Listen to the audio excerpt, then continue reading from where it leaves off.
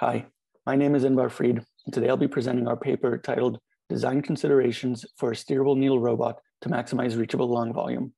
This work was done by our lab at the University of North Carolina at Chapel Hill, jointly with our collaborators at Vanderbilt University and the University of Utah.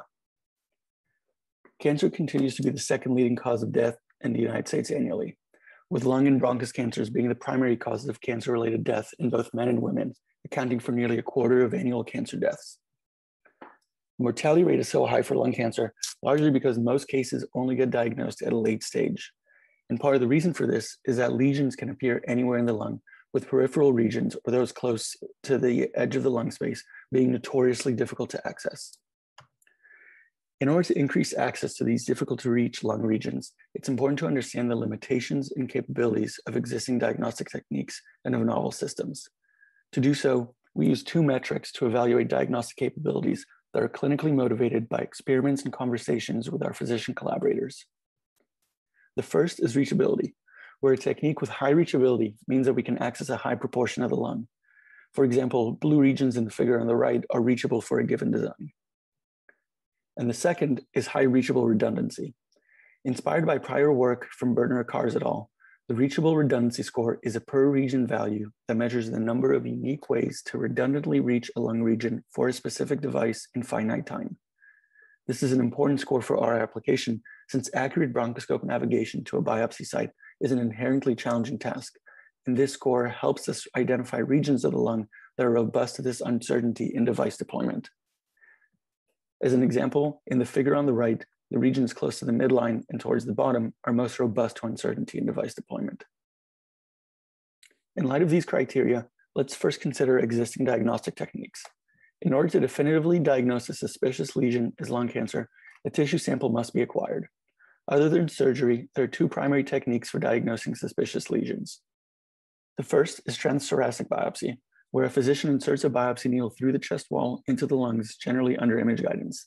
This technique has a very high diagnostic yield and is able to reach nearly all regions in the lung, but has a relatively high risk for pneumothorax, which is a medical complication where air enters the space between the chest wall and the lungs. The second technique, transoral biopsy, involves a physician navigating a bronchoscope through the mouth and into the airway towards a target lesion. It has a really good safety profile with less than 1% of cases developing a pneumothorax, but has a relatively poor diagnostic yield at just 50 to 60%. In addition, the number of patients that can benefit from this safe approach is limited because the technique is only able to access nodules that are close to an airway. Up until now, we've been assuming that our workspace looks like this. But in reality, the lung environment is full of obstacles, including blood vessels, shown in red, and lung fissures, which separate lung lobes in humans, shown in yellow, and we need to avoid all this anatomy for the patient's safety. So then, if we consider the metric of reachability, how do existing techniques perform? We know that with existing transoral approaches, physicians are only able to extend the biopsy needle 10 to 15 millimeters beyond the airway wall. So the reachable space would look something like this, shown here in blue. This represents roughly only 10% of lung tissue. Given the challenges and limitations of existing techniques, our group, along with our collaborators, have been working on a new diagnostic technique that aims to combine the accessibility of the transthoracic approach with the safety of the transoral approach.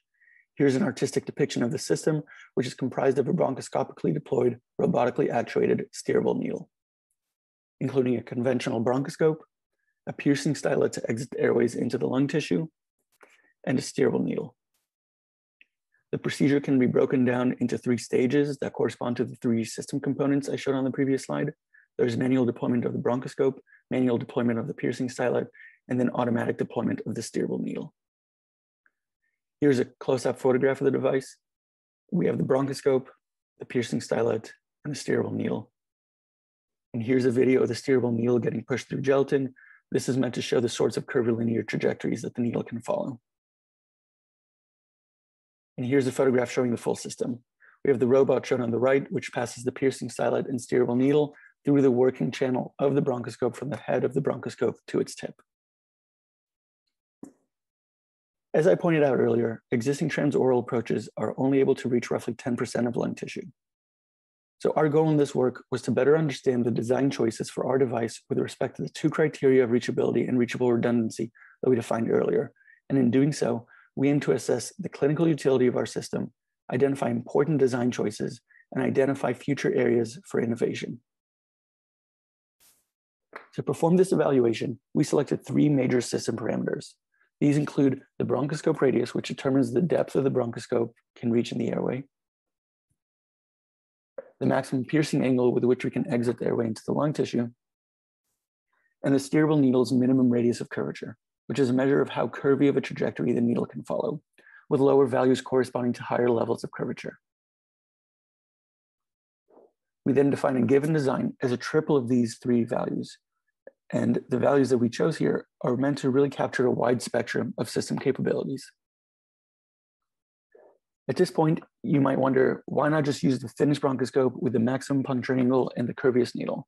And a lot of effort has been put into doing just that. However, the challenge is that for each design choice, there generally exists a trade-off. For example, thinner bronchoscopes have a smaller working channel, which can limit the diagnostic devices we can pass through them. Similarly, achieving higher exit angles means requiring additional hardware, and higher levels of curvature can often cause shearing in tissue during deployment. So it's important to understand the domain-specific challenges and clinical implications of each design choice in order to determine which parameters are most important to optimize in future innovation efforts. To model device deployment and measure our criteria for a given design, we randomly sampled points in the airway that obey the constraints from a specified bronchoscope radius and from a specified maximum piercing exit angle. In the figure, each of these poses is shown as a sphere, but in reality, each sphere also has a corresponding orientation for the exit angle in 3D. Each of these points serves as a starting pose for the needle. And now that we have these starting poses, we want to determine all the places we can reach. To do so, we use motion planning, which allows us to explore the reachable space in an efficient way while obeying the system's constraints and avoiding obstacles. Specifically, we use the rapidly exploring random tree, or RRT algorithm, to efficiently explore our reachable space. Since we don't actually have a goal and are really interested in all reachable areas from a given start pose, we grow the RRT in all directions under the kinematic constraints of the needle. In order to obey the non-holonomic and curvature constraints of the needle, we use a customized RRT where the tree growth looks like this. Given the nature of the RRT algorithm, we're guaranteed to never over-approximate the reachable workspace of the system. Additionally, the RRT favors growth towards large unvisited regions, and expansion asymptotically approaches the true reachable workspace as more time passes.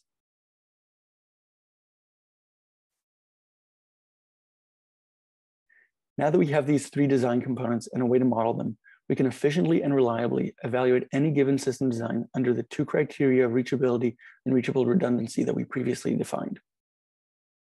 To perform our analysis, we used 5 human chest CT scans from the Lung Image Database Consortium and Image Database Resource Initiative, a publicly available dataset hosted on the Cancer Imaging Archive. Let's start by considering reachability. Before jumping to the results, I'll build up our figure step by step. What we'll measure on the y-axis is the estimated percentage of the lung that is reachable for a given design, where a design defined on the x-axis is a triple of the 3 parameters we've been discussing. For a given design, we'll measure this reachable score as an average across the 5 patients' lungs. We'll compare radius of curvature, maximum piercing exit angle, and bronchoscope radius. For example, for the design consisting of a 100mm radius of curvature needle, 30 degrees maximum exit angle, and 1.5mm radius bronchoscope, we're able to reach approximately 50% of the lung on average. We then extend the axes to include all design parameters for the radius of curvature, for the maximum piercing exit angle, and for the bronchoscope radius. And ultimately, we end up with this figure. Immediately, the obvious trend we see is the one we expected, namely that maximizing the capabilities of each individual parameter results in the most capable system. But as we mentioned earlier, there are constraints and trade-offs we need to consider, making such devices not yet feasible. On the other hand, we can start to see other trends as well. If we consider this design that has an ultra-thin bronchoscope, we can see that we can improve reachability by exchanging that ultra-thin bronchoscope for thicker bronchoscopes, pointed to by the orange arrows, if we're able to increase the exit angle capabilities. Similarly, we can see that if our needle is limited to a higher minimum radius of curvature, pointed to with the orange arrow, we're still able to achieve equivalent or higher reachability over several designs with curvier needles, shown under the blue bracket, if we optimize our exit angle capabilities and use a thinner bronchoscope. We can also consider our current system, And we can see that finding a way to improve the needle's radius of curvature safely, pointed to in pink, is much more worthwhile than increasing the exit angle capabilities or moving to a thinner bronchoscope, both shown in orange. With these same results, we can also visualize the specific regions in the lung anatomy that we're able to reach. We see that even with our most constrained device, we're able to reach 21% of the lung tissue, which is 11% more of the space compared to the 10% value we saw for the existing transoral approach. And with the most capable design, only 15% of the lung remains unreachable. We can visualize specifically the regions of the lung that remain unreachable, which in this case happens to be the top areas of the lung. Although this device is not yet feasible in hardware, being able to visualize these regions is important because it informs us which areas are generally hard to reach. You can imagine that this sort of visualization might also help in procedures to know if a device can reach a specific lesion in a patient. We can then evaluate both of these designs using the reachable redundancy metric. And when we do so, we see that the most capable design, shown in the bottom, has a higher average reachable redundancy score per voxel in the image space. However, the most constrained device, shown on top, has a higher maximum redundancy count of 27, in large part because it inherently explores less of the workspace and therefore repeatedly reaches the same confined regions. We also see that the regions of the lung that are in the lower region and posterior generally have the highest reachable redundancy for both cases, and that regions near the top of the lung are challenging to redundantly reach, as we expected based on the reachability results. In conclusion, through this work, we show that bronchoscopically deployed steerable needle robots can improve early lung cancer diagnosis via increased reach over existing transoral approaches. We showed that by using motion planning, we can efficiently and accurately evaluate design choices for our system. We show that these design choices ultimately have a significant impact on the capabilities of the system, and that we need to strongly consider trade-offs between the system properties and domain-specific challenges. And we showed that reachable workspace analysis can help us evaluate the clinical utility of the system and furthermore inform future innovation efforts. I'd like to end by thanking all of my co-authors and collaborators that have made this work possible, and thank you for listening.